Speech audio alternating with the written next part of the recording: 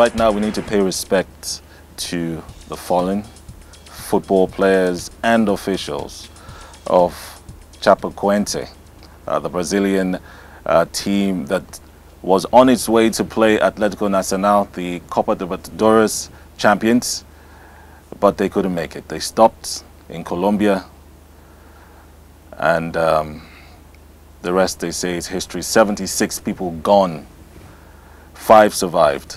Shegu, I'm sure you heard about. How did you take the news of this fallen team? Funny enough, the news, I was doing my regular radio program this morning, and the news came in as breaking news.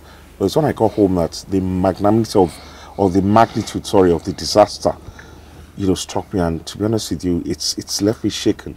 Well, because you and I, not once, not twice, have flown out on charter flights with Super Eagles. So this kind of thing can happen to anyone. We're talking with a plane that had 72 passengers on board and 9 crew. And we're talking about only 5 survivors, 3 of them players. We're talking about a team who are called the Leicester of South America, the Leicester of Brazil. That's right. Chapecoense, you know, 9th in the league. Brazilian Premier League or whatever. And, you know, but they're punched way above their weight. They only promoted in 2014.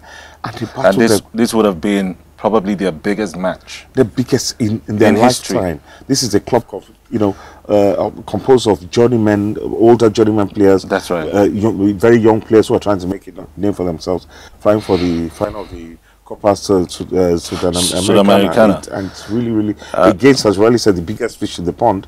Atlético Nacional of Medellin. That's right. We had it was due to an electrical fault.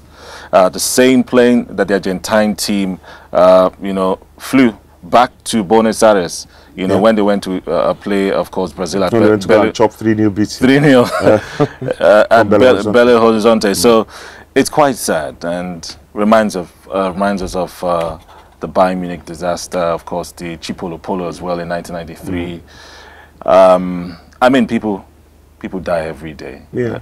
But this definitely is dear to us. And what can we say? May their souls rest in peace. From us at Soccer Bytes, and from the whole, and from Aki and the whole crew. And, you know, the football confraternity. May their gentle souls rest perfectly. Amen. So, the name of the club, no doubt, is Chapecoense. And we wonder what's going to happen. Maybe the rebirth of a very, very strong team. Like the match was supposed to be on Wednesday. So on Wednesday. It's been suspended. It's been suspended. I don't know whether they'll give them time to try and raise another. I don't know. You know, whether they have a feeder club, their second team.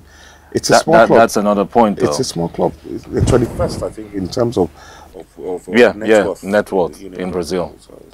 Well, we saw the Chipolo bounce back, qualify, get to the Nations Cup. Yeah, they almost won the Cup of Nations. Yes, they did. We're solidly behind you, and we hope that they can do same as well. May their souls rest in perfect peace. Amen.